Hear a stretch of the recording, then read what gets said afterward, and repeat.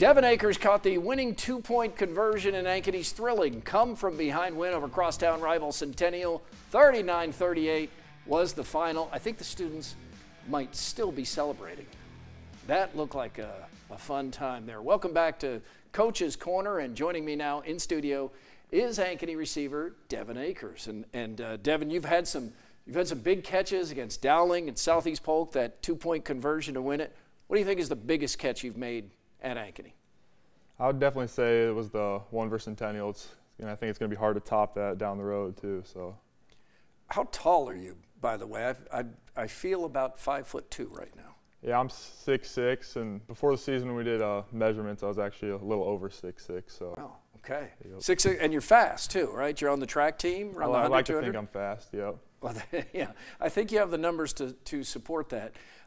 Injured last year, so getting into your senior season here and making it memorable, how much did being injured, having to miss a year, kind of frame what you want to get out of this year?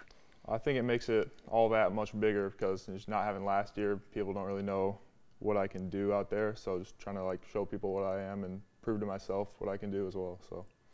2 losses to the top 2 5A teams in the state. What do you feel like you learned about yourself and your Hawks teammates in those losses?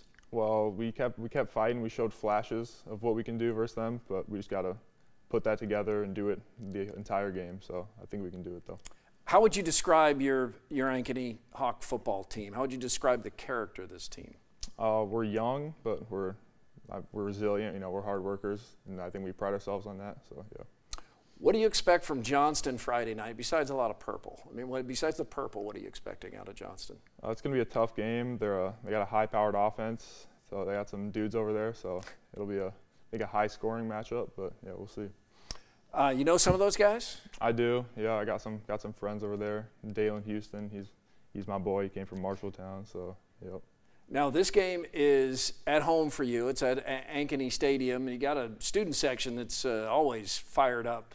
How much does a home game help you? I think it helps a lot. You know, our student section actually travels pretty well though too, so they're pretty loud wherever we go. But it definitely helps a lot.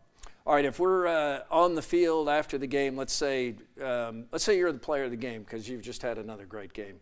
What have you done to beat Johnston? If everything goes the way the plan should for you to pull out a win on Friday night, how have you executed? I think if we just execute our game plan and just make the plays we know we can play, just focus on beating the dude across from us every play, I think we could win. Devon, I appreciate you coming by the studio. I look forward to seeing you play in person Friday night. Yep, thanks for having me. He is Devon Akers, and we're not done, but we're nearing the fourth quarter. Up next, Justin Surensee returns. He'll talk to a Dragon about Friday's primetime game.